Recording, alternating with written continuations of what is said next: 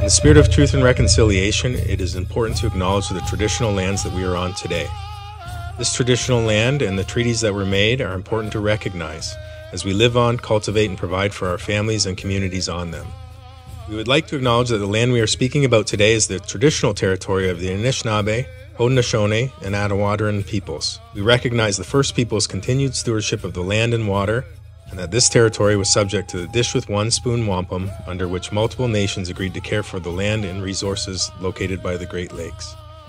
We acknowledge and recognize the Upper Canada Treaties signed in regard to the land we are on today, Treaty 29, otherwise known as the Huron Tract, and Treaty 45 1/2, otherwise known as the Saugeen Tract, and our roles as treaty people committed to moving forward in the spirit of reconciliation, gratitude, and respect with all First Nations, Métis, and Inuit people. We acknowledge the racist and oppressive role that child welfare has played in the past, the impact of the residential school system, and the impact they have had on Indigenous communities.